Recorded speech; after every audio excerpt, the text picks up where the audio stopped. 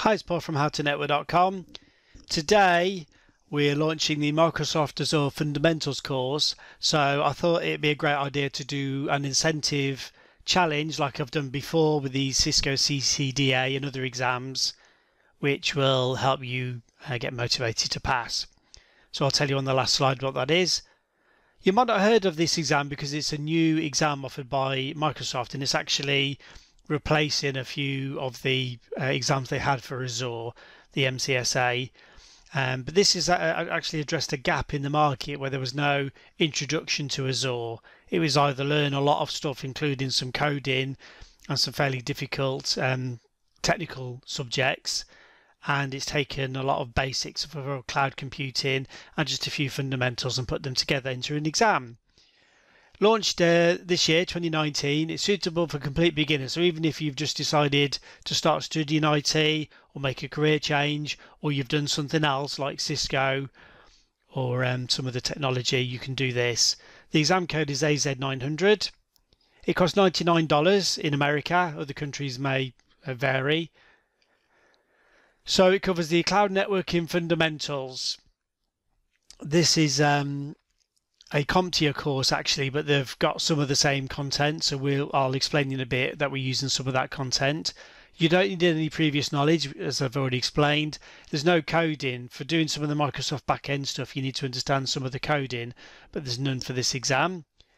And it introduces core Azure platform concepts. So if you want to be in sales, marketing for IT, IT management, or help desk, anything like that, you should be looking at this exam, or if you just want to add an easy qualification to your resume.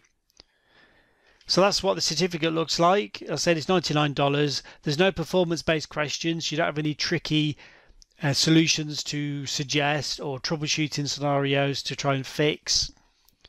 There's around 40 questions. Obviously, they can change this as they go along. The exam at the moment is 60 minutes, so a quick exam.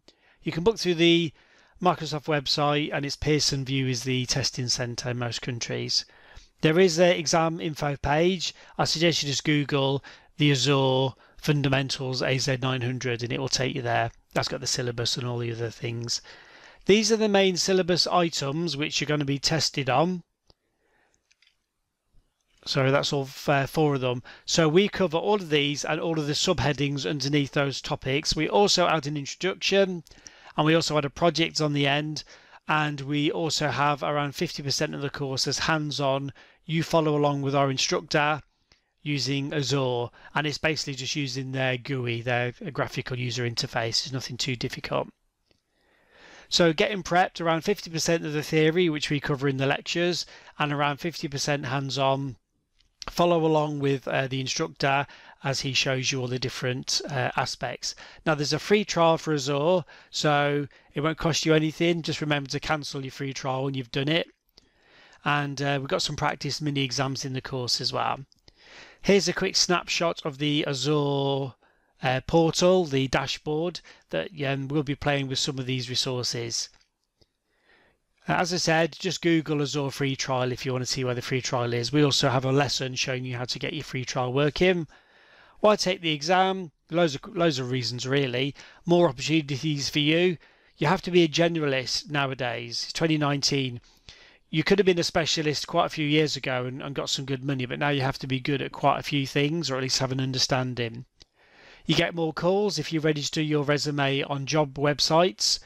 If you have Azure on there, you're obviously going to get more calls because you get hit by more searches, more job offers. If you have more skills, you have a higher salary. As you can see here, this is the first salary survey that I found. If you know a lot of Azure, you're obviously going to get paid more, which is 130. If you're looking at entry level, which is basic support, basic help desk, just a simple Azure support technician, then you're looking at around 87,000. This obviously depends on any experience, any other certifications, if you're studying for harder exams, but this is the ballpark average. The course content, we've actually taken a section of our CompTIA Cloud Essentials, so it might look familiar if you've done that. if you haven't done the CompTIA Cloud Essentials, I recommend you study at the same time. The reason is there's around 30% crossover, so you might as well get 2 certifications because you're already putting most of the work in. The rest was taken from the easier sections in the MCSA Cloud developing Microsoft Azure solutions. They've taken maybe 30% of that syllabus, the stuff that isn't too technical, and put it into the syllabus for this exam. So we haven't created many new lectures, maybe about 5, just to match the missing items from the fundamentals. So I'm going to do an offer, which worked really well last time for the CCDA. I'll refund your exam fee. $99 is what I'll refund. So if you have to pay more where you are, then sorry. I won't pay your bus or train fare or lunch money or anything like that, your parking fees. So $99 I'll refund. You just need to log a help desk ticket on howtonetwork.com. You need to attach your receipt that you used for the exam.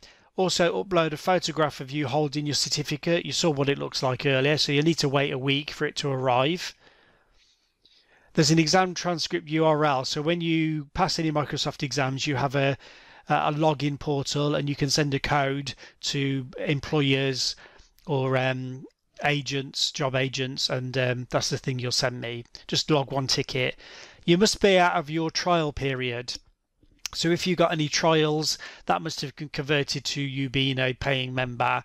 And when I come to do the draw, which is at the end of November, I'll tell you in a second, then you have to still be a member. If you join for a $1 quit and you're not a member anymore, you won't go in the draw. Yep, so the end of November 2019. So that, if you're reading this on the day I launched the course, you've got August, September, October, you've got loads of time, and the course is only 4 hours long. So you'll do my course and then probably go over it again and just do some practicals and practice exams.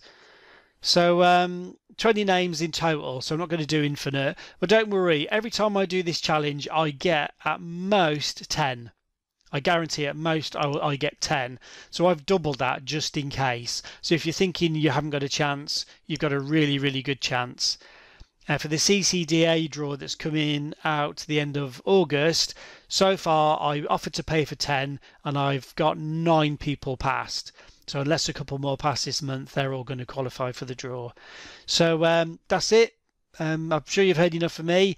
If you go to howtonetwork.com, in fact I'll put a URL on this because it's just launched, so I haven't got the page URL yet. I'll put it on this slide here, and you'll look forward to seeing you on the forum.